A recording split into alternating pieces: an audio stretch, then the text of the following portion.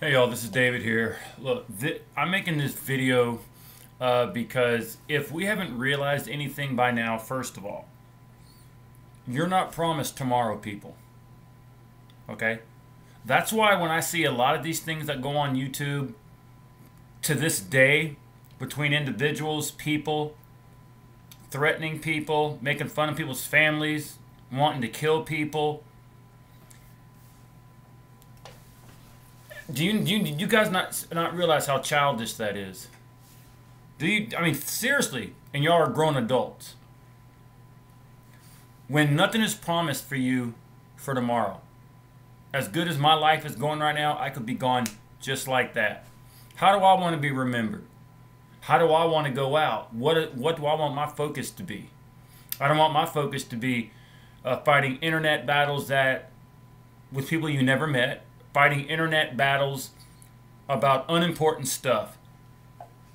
Kobe Bryant's passing. I grew up watching, obviously, a lot of athletes in my time and everything, and I'd be a hypocrite to say I wouldn't be sad if Dominique passes, or Dale Murphy, or Chipper Jones, or a lot of the guys that I've met throughout the years. And Kobe Bryant hurts. I'm not a Laker fan, never have claimed to be. But I respect the good people of the game.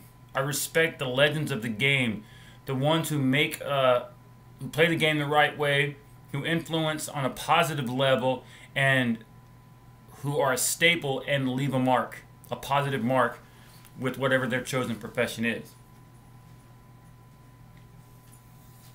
Now, Kobe Bryant's passing is utterly shocking. And it's sad. This guy, only 41 years old, a family, kids, all the money in the world, but he has a lot of fans, and his passing hurts more than others. That's why, again, that's why I stay away from this YouTube drama stuff.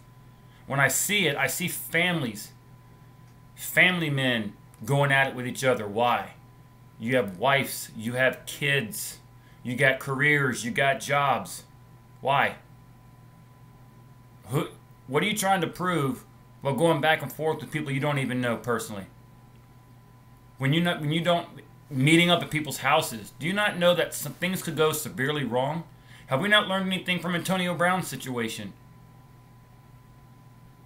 When Preston Fox, a good friend of mine, passed away from suicide earlier in the year, a lot of you guys laughed at it, not knowing that his family's affected for the rest of his life. His true friends that knew him growing up are affected for the rest of their life. I met Preston 3, 4, 5 occasions. It hurts. And yet some of y'all are the same people that are grieving over the passing of Kobe Bryant. I find that kind of ironic as well.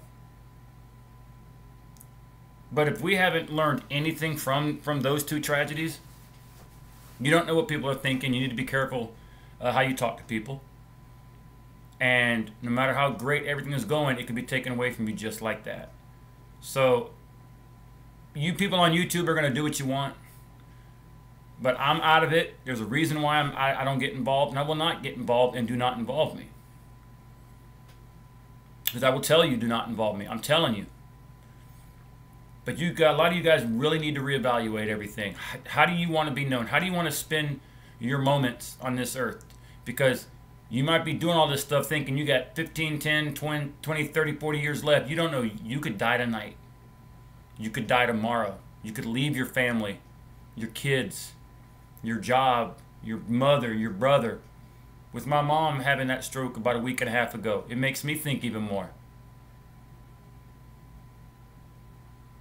I know some of y'all may actually understand this and do something positive for the rest of your life and focus on the right things, and some of you are just going to blow it off. Well, that's your choice. And this is my channel. Okay, so I don't know what else to tell you, but whether I like anybody in the world or not, I don't want to see anybody shortchange their life and not accomplish what they want because they're focused on the wrong thing, get into some trouble that's definitely avoidable. You don't get into drama, stupid drama, 9 out of 10 times you're going to be okay. But again, nothing still is promised. So rest in peace, Kobe Bryant. A shame. It's a crying shame. And I hope this at least touches one person. One person. All right, I'm out.